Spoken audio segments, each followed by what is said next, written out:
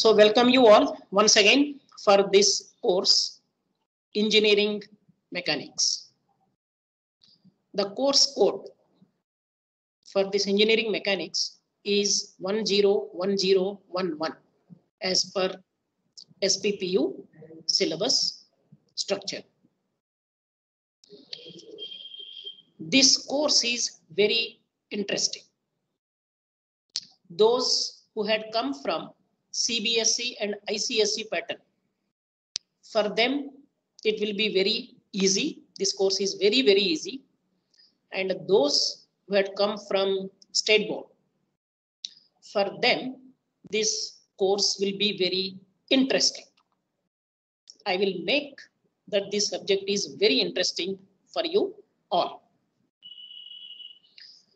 And most of the concepts related to this engineering mechanics you have already learned in physics, either in 10th or 12th. So that physics is the foundation for this subject, engineering mechanics.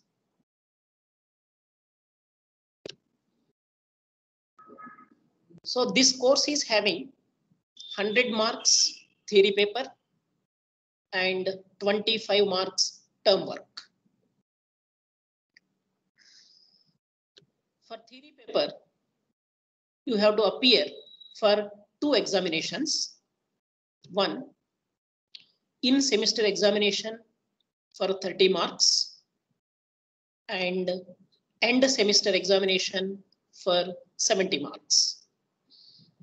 As I said during welcome address, that the syllabus contents of each and every subject are divided into 6 units. So the in-semester examination is based on the first 2 units of each subject for 30 marks, and end semester examination is based on the last 4 units for 70 marks. Now, what is the passing criteria?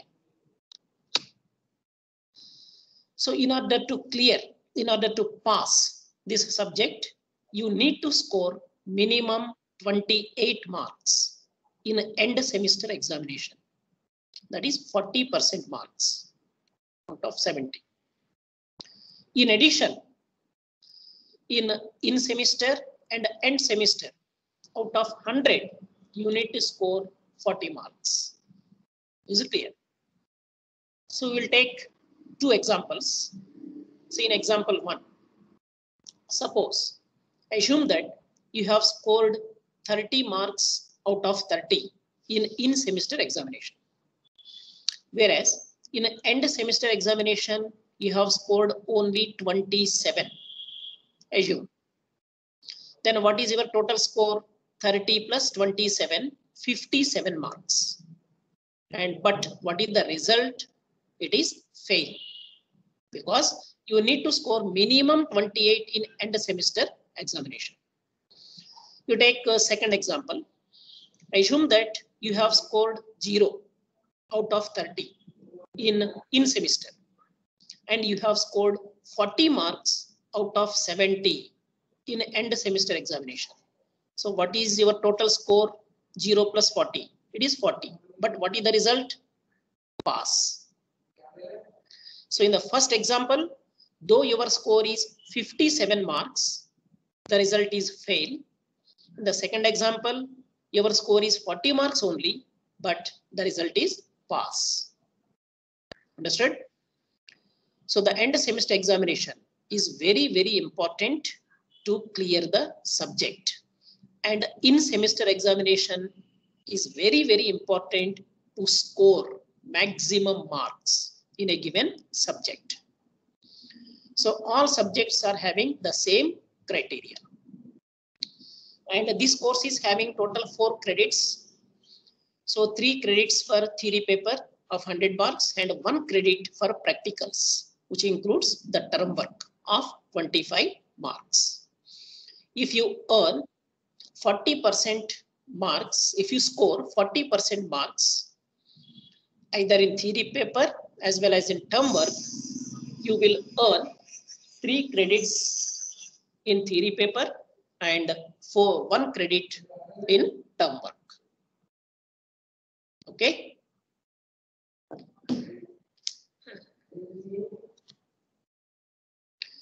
Then the text and reference books for this course.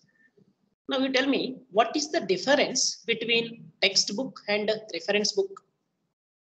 Simply, in textbook, you can find all the contents of your subject in one book. Means that book is written as per the syllabus contents of your subject. Whereas in a reference book, you may not find all the topics in one book. You need to refer different books for different topics. But those topics are explained in detail in reference books. Is it clear? So in the syllabus copy of SPPU, it recommends these textbooks: Vector Mechanics for Engineers by F.P. Beer and E.R. Johnson by Tata McGraw-Hill publication. So this is very good textbook. In fact, it is a reference book also. All the contents of this subject you can find in this book. Second one is Engineering Mechanics by R.C. Hibbeler, the Pearson Education. Whereas the recommended reference books, Engineering Mechanics by S.P. Timoshenko and Eng, Engineering Mechanics by Merriam and Craig, by F.L. Singer and A.P. Borosi and R.J. Scument. I am requesting you, please attend this engineering mechanics class with a notebook, pen and a calculator. All the time, those three things must be available with you. Whenever I say, please note down, you have to scribble it in your notebook, right? Don't say that I will take screenshot of this, then I will note down later on. You are supposed to write during the class only. This is because while writing, whenever you have a doubt, you can discuss. Is clear? It's not, we are habituated till now that taking screenshots and writing some other time, but you have to maintain the discipline. So out of these 6 books, I will recommend the first one, that is Vector Mechanics for Engineers by Beer and Johnson. Please note down the title of the book. And no need to purchase any of these books. Sufficient number of copies are available in the library. No need of purchasing any book. I am warning you that you should not refer any local author books. If you follow the notes given by the teacher, it is for all subjects, I am telling you. If you follow the notes given by the teacher, that is sufficient. For more clarification or understanding, if you want to explore more beyond the content, you can get the books issued from the library. So no need of purchasing any book. Understood? As far as engineering mechanics is concerned, you simply follow the lecture and one question bank will be given to you during your practical hours. If you solve the examples from that question bank, that is more than sufficient. You can score 100 out of 100. Okay. So please note down this textbook. Next. What is the scope of this course? To what extent you are going to study engineering mechanics? So, as per our convenience, I have divided the contents of this engineering mechanics course into 3 parts. Part A, B and C. These 3 parts are divided further into 6 units. And those 6 units are divided into 21 chapters. So you need to study these 21 chapters to complete this course, engineering mechanics. So as I said, there are three parts, part A, part B, and part C. Part A deals with the overview and basic concepts. Simply, it is the prerequisites. So this part A is related to the prerequisites. The concepts which you have already studied in the physics at the 10th or 12th, we are going to recall all those concepts in part A. Whereas part B, it is related to statics, and part C, the dynamics part of engineering mechanics. Now there are 6 units, right? In part B, 4 units. That is, all these 4 units are related to the statics. Hello. Unit 1, resolution and composition of forces. Unit 2, distributed forces and friction. Here, distributed forces, it deals with the centroid and center of gravity. Unit 3 is equilibrium. Unit 4, analysis of structures.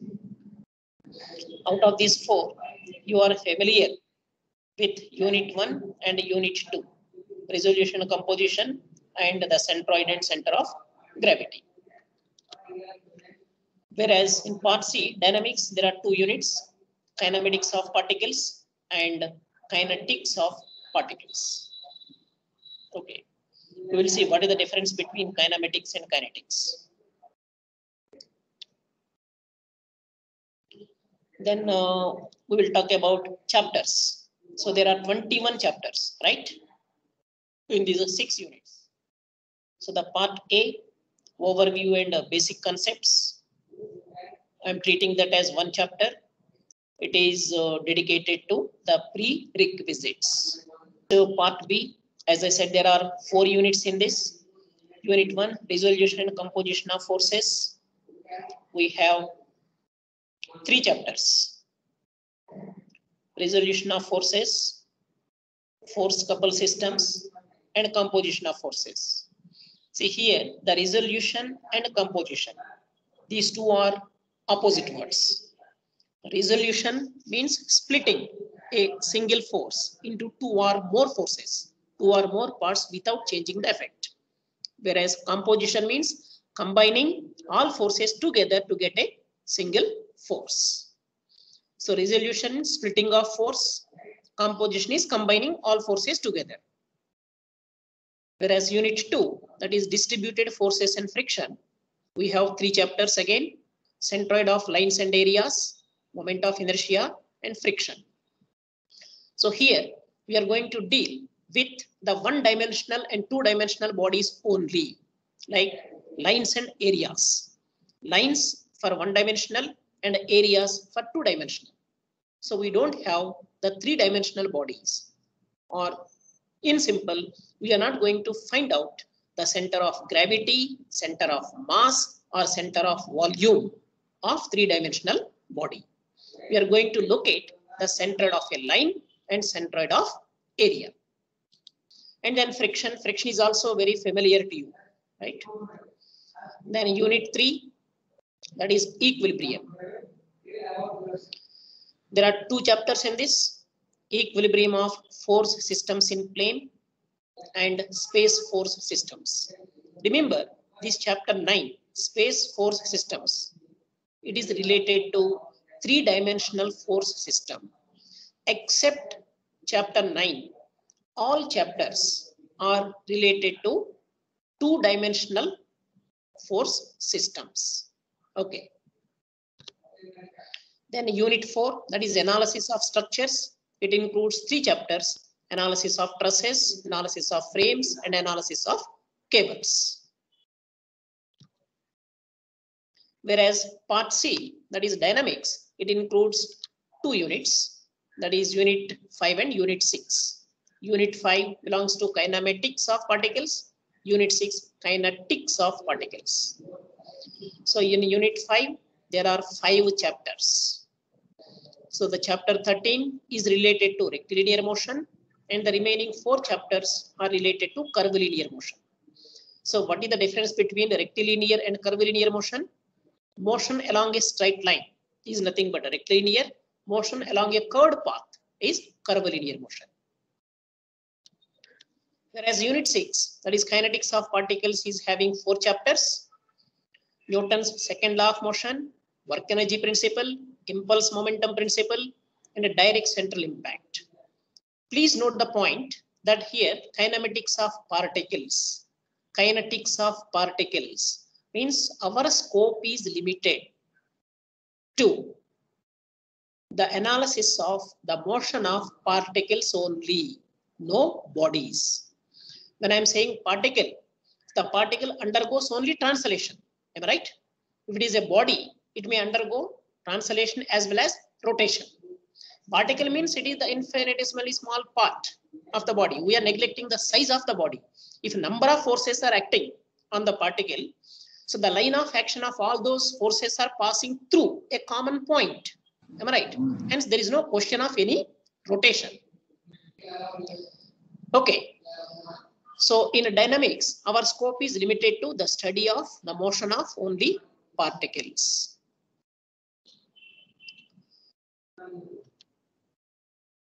Next, course objectives and course outcomes. So what is the difference between the course objectives and course outcomes? Can anybody tell what is the difference between objective and outcome? Course objectives, these are nothing but learning goals. So these are the learning goals that generally describe what you are going to do during this course, what you are going to learn during this course. Whereas the learning outcome, these are the outcomes that describe in observable and measurable terms what a student is able to do as a result of completing the learning experience. Simply, course objective is nothing but the goals or aims which you have set to study during the course, whereas the course outcomes are nothing but after completion of this course, what you shall be able to do. Understood? What you are going to learn is the course objective. What you have learned during the course, that is course outcome.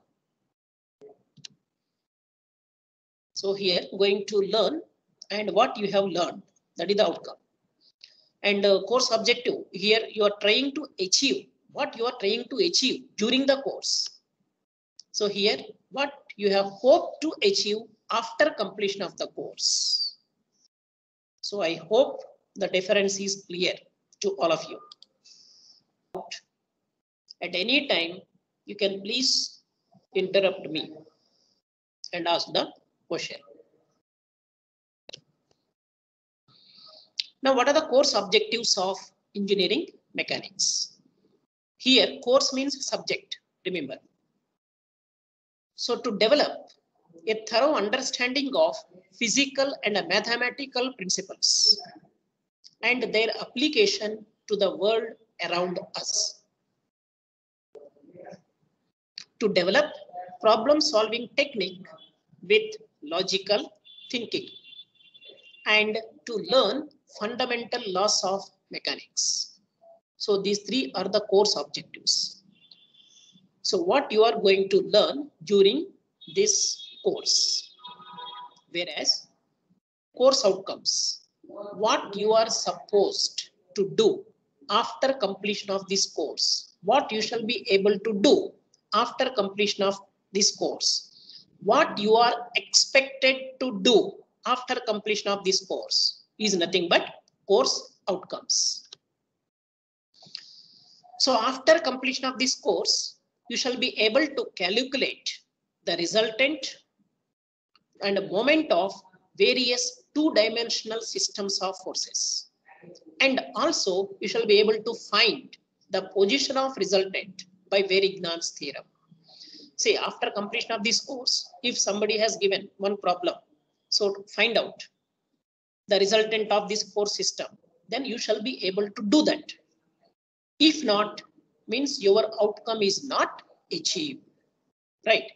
If somebody says, find out where the resultant of this force system is acting, then you shall be able to find out the position of that resultant. So you are expected to do this after completion of this course.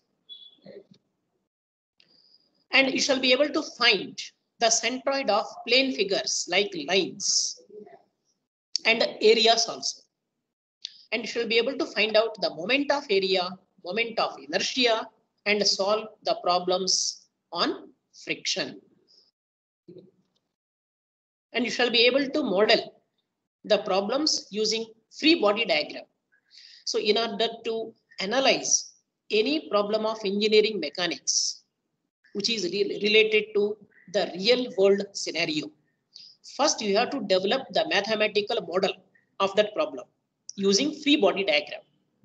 And once you develop the mathematical model, so using mathematical equations, you can find out the solution, the answers. And after getting the answers, you shall be able to interpret those answers, those results with the given phenomena, right? So you shall be able to model the problems using free body diagram, and you shall be able to write the equations of equilibrium, and also you shall be able to carry out the analysis of beams and three-dimensional force systems. You shall be able to analyze the structures such as cables, trusses, and frames. And during the visit of the NBA or NAC committees, those members may interact with you. During interaction, they may ask you, what are the different courses which you are studying?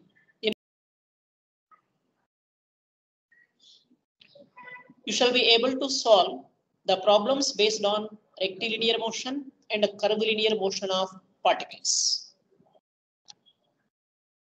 Then you shall be able to apply Newton's second law of motion for a rectilinear and a curvilinear motion.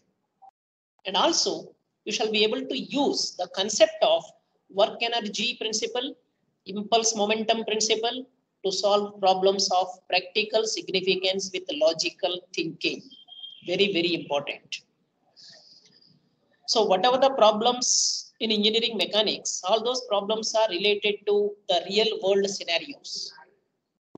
So you shall be able to find out the solution for those problems either by using the Newton's second law of motion, or by using work energy principle, or impulse momentum principle, or law of conservation of momentum. By using all these principles, you will try to find out the solution for the given problem.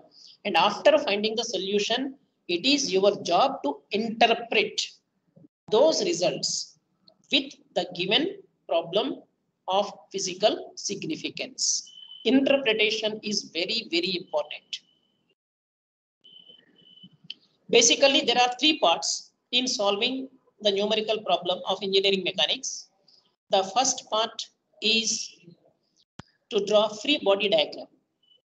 So using the idealized concepts, you will convert the given problem into a mathematical model using free body diagram. The second step is writing the equations, mathematical equations, equations of equilibrium, and the solution of those equations. That is second part. So the first part is very, very important. Here the skill is required to convert the given problem into a mathematical model. The second step is mechanical. So once you develop the mathematical model, anybody can write the equations and solve those mathematical equations. The third part is again very, very important. Whatever the results you are getting, those results are to be interpreted with the given problem. The seventh one is related to your lab work. You shall be able to perform various experiments, and you shall be able to analyze the results and correlate with the theoretical concepts. So you may have to perform 7 experiments, and whatever the theory you are going to study during the lecture hours, and those theoretical concepts are to be verified practically during lab hours. And the eighth one is also related to your lab work. So the lab work is having mainly two parts. One is performing the experiments, 7 experiments, and the second part is solving the assignments. So the 2 assignments for each unit will be given to you from the question bank developed by our own faculty. So those questions are taken from various reference books. And each unit will have 2 assignments, and 1 assignment you are supposed to solve during lab hours, and other assignment you have to solve at home. So while solving during lab hours, it is to be done individually. And if you have any doubt or difficulty, you should discuss with the respective teacher. Whereas the assignments which you are going to solve at home, it is expected that you should discuss with your friends and then solve individually. It's not like if somebody has solved and you have just copied. Are you getting my point? So during lab hours, teacher is going to help you. At home, if you face any difficulty, discuss with your friends and try to solve that problem. At the time of submission, you will be asked to solve any problem in front of the teacher. If you are not able to solve, you will be given 0 marks for that particular assignment. Is it clear? So we'll move to the next slide. Importance of this course. So this is very, very important, because most of the students will always think that I am studying computer engineering, information technology, electronics and telecommunication engineering. But what is the use of studying this engineering mechanics subject? In what way it will help us? Okay. For that, let us start with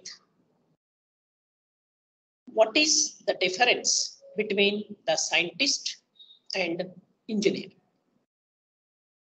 Anybody? What is the basic difference between the scientist and engineer? Sir, scientist discovers something and an engineer applies it in the practical life. Very That good. concept. Right. So the scientist aims to invent something, whereas the engineers strive to use those inventions effectively to cater the needs of mankind. So here, the scientist deals with the theory part, and whereas engineer deals with the application of that theory. Right. Here, engineering mechanics, it acts as a bridge between this theory and application. Remember. So what is the importance of engineering mechanics for a student studying engineering course? Remember, engineering mechanics and engineering drawing or engineering graphics, these 2 subjects are very, very important for a student who is doing engineering course, though he belongs to any other branch of engineering. You cannot call a person who did engineering without these 2 subjects, right? Engineering mechanics and engineering drawing, as an engineer. You cannot call him as an engineer if he or she has not done these 2 subjects. Because here, engineering mechanics, it is used to formulate new ideas, new theories, discover and interpret the phenomena, and develop experimental and computational tools. So the engineering mechanics will help you to formulate the new ideas. And engineering mechanics will also help to expose you to the problems related to real world scenarios. So engineering mechanics will connect you to the real world problems, right? It will expose you to the real world problems. So as an engineer, it is very, very important to have a connection with the real world problems. And also, this subject will help you to develop your analytical skills and logical reasoning, which are very important qualities for an engineer, right? Hence, this subject is very, very important for the students belong to any other branch of engineering. So you should not have any doubt in your mind that why this subject is required, why I need to study this subject. Okay. Then let us see what is mechanics. Our subject is engineering mechanics. So we'll try to understand what is engineering mechanics starting from mechanics. Let us consider a matter, say solid or liquid, some matter which is kept on the surface and no forces are acting on this matter. No external forces are acting. So is there any change in the behavior of this matter? No. As long as no forces are acting on it, so there is no change in behavior, right? Suppose a system of forces are acting on it. The external forces are acting on it. Now the behavior of this matter is going to change. In what way it is going to change? The size or shape may change because of the applied forces, or the position of this matter may change. It may move in the direction of resultant of all those forces. Am I right? So it may have that displacement or velocity or acceleration. Means when a force system is applied on a body, on a matter, the behavior of that matter is going to change. So the study of behavior of that matter under the action of applied forces is known as mechanics. So mechanics is the branch of science or engineering which deals with the study of behavior of matter under the action of applied forces. Is it clear? If no forces are acting, no change in behavior. Hence, there is no question of any study, right? Now, what are the branches of mechanics? Matter is available in two different forms in the universe, either in solids or in fluids. Fluids include liquids and gases, right? So the solids are further divided into two types, rigid solids, deformable solids. So what is the basic difference between rigid solid or rigid body and deformable body? Rigid body is the body in which there is no change in the distance between the particles constituting that body. Simply, if there is no deformation under the action of applied forces, then that body is known as a rigid body. Understood? When different forces are acting on the body, there is no change in the size or shape. There is no deformation. Then that body is known as rigid body. But there is no body which is 100% rigid in the universe, right? All bodies are deformable bodies. But for practical purposes, if the deformation of the body is very, very small as compared to the overall dimensions of the body, then we can treat that body as a rigid body. Are you following me? For example, you consider this pen. Are you able to see? Yes, Are you sir. able to? Yes. Say the length of this pen is 15 centimeters. Now I am applying force on the pen from both sides using my hands, right? So is there any change in the length of the pen? I am applying force from both sides. Is there any change in the length of this pen? No, sir. No.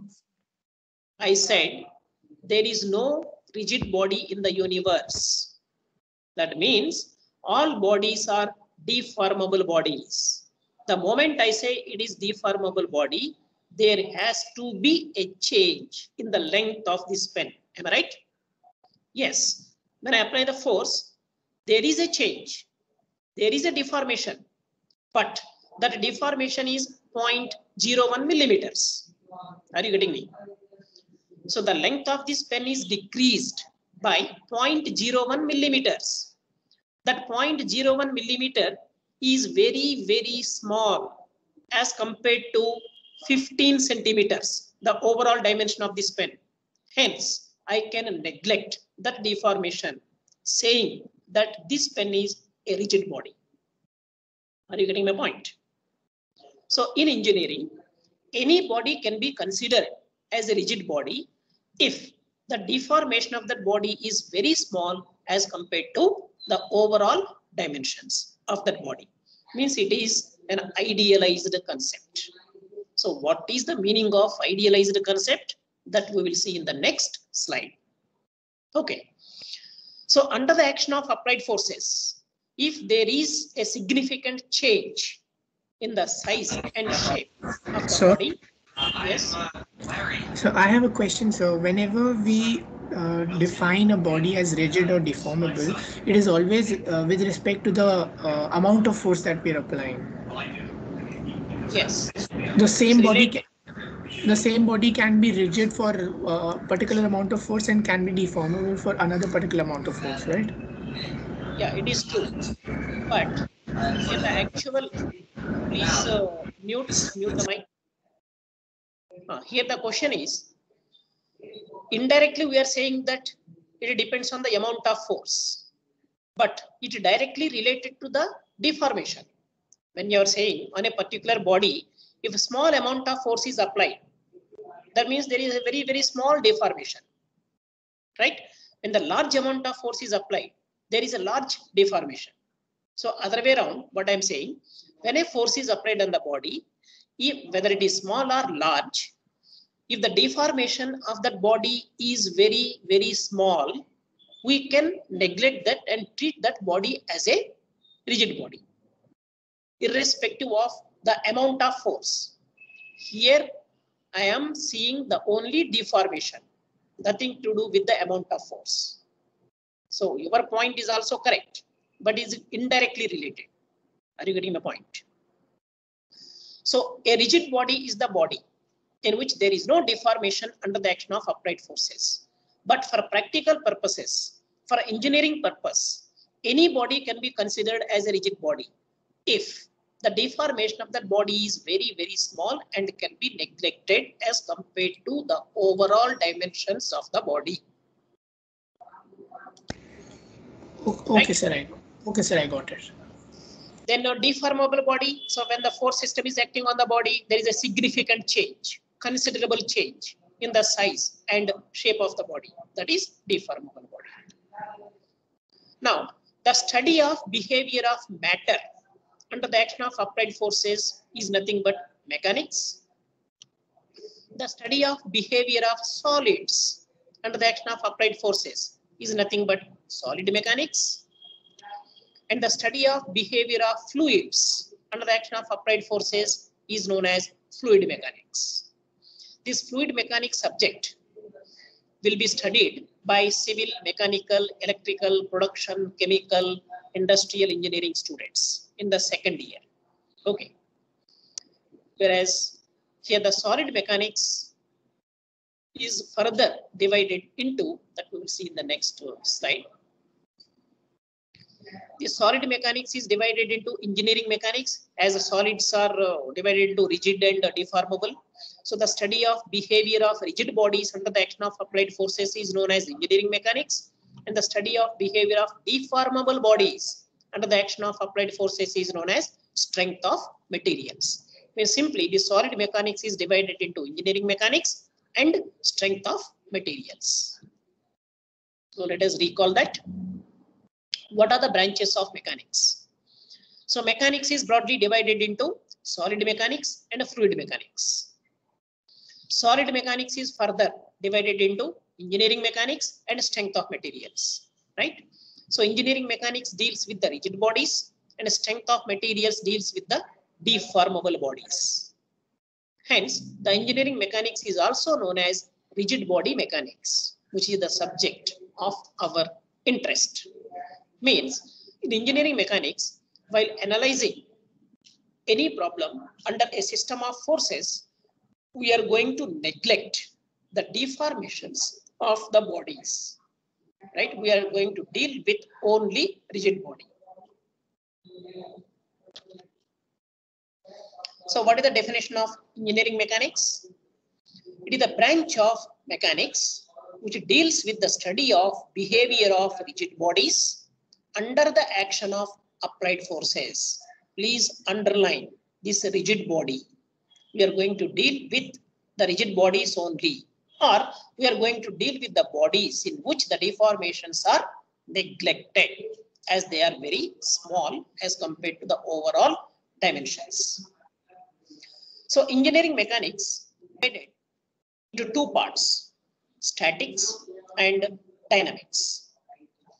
So statics is the branch of engineering mechanics which deals with the study of behavior of rigid bodies when they are at rest. Okay. Whereas dynamics is the branch of engineering mechanics which deals with the study of behavior of rigid bodies when they are in motion. So dynamics is further subdivided into kinematics and kinetics. So what is kinematics? Kinematics is the branch of engineering mechanics which deals with the study of behavior of rigid bodies when they are in motion, but without considering the forces causing the motion. While analyzing the motion of the body, we are not interested in why the body is moving. We are interested in only how the body is moving. Are you getting my point? While analyzing the motion of the body, we are not interested in the cause of motion. We are not interested in the forces which are responsible for the motion of the body. Whereas, while studying the motion of the body, if you consider the forces also, if you analyze the forces which are causing the motion of the body, then it comes under kinetics. In simple words, if the forces are not considered during the analysis of motion, that is known as kinematics. Whereas if the forces are also considered while analyzing the motion of the body, then it comes under kinetics. Understood?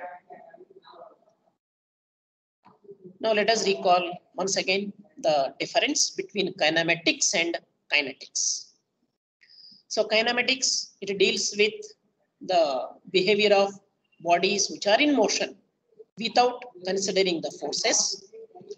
Kinetics deals with the motion by considering the forces also. So in kinematics, we are going to deal with the motion parameters like displacement, velocity, acceleration, time, but not force.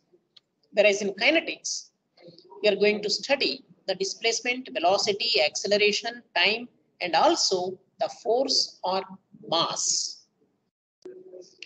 Remember, while analyzing the motion of the body, if the mass of the body is neglected, then it comes under kinematics if no external forces are acting. And if you consider the mass or weight of the body, it comes under kinetics.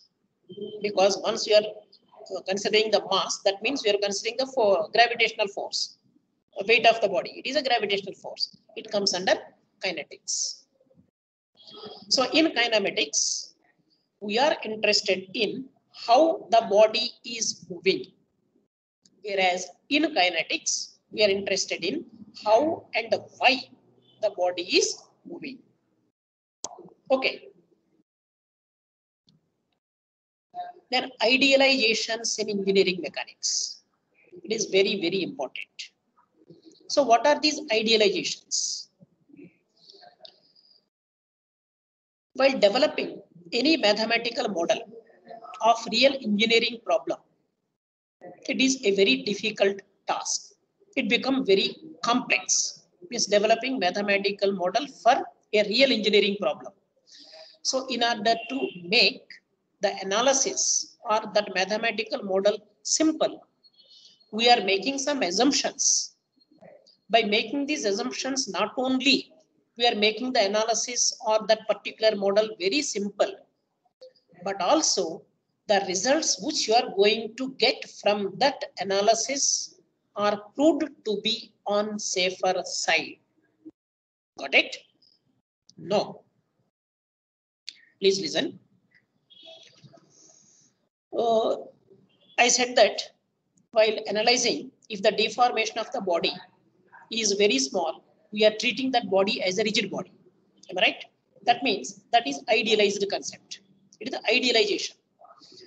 So while finding the velocity or acceleration of a particular body when a force system is acting on it, without considering the deformation, whatever the results you are going to get, those results are found to be at par with the results from the as it is analysis. Means on a body, force system is acting. So there are deformations in that body. And while analyzing the motion, we are considering the deformations, right? We are analyzing as it is. And you are getting some results. Whereas in other case, on the same body, the same force system is acting, but the deformations are very small. In the first case, we have considered those deformations. But in second case, we are neglecting the deformations and we are analyzing the motion. And by neglecting the deformations, we are making the analysis very, very simple. That is one part. And second part is whatever the results you are going to get from that analysis, those results are proved to be on safer side. There is no much difference between the results of two analyses. On the other hand, the results obtained from this idealized analysis are found to be on safer side. Is it clear? So here there are two advantages by making this assumption that it has a rigid body. One is we are making the analysis very simple. The second one is whatever the results we are getting from that analysis, those results are found to be very, very safe as compared to the as it is analysis. And there are three idealizations in engineering mechanics, that is particle, rigid body, and point of application of force or concentrated force. So this we are going to see in the next class. Okay. Thank you, sir.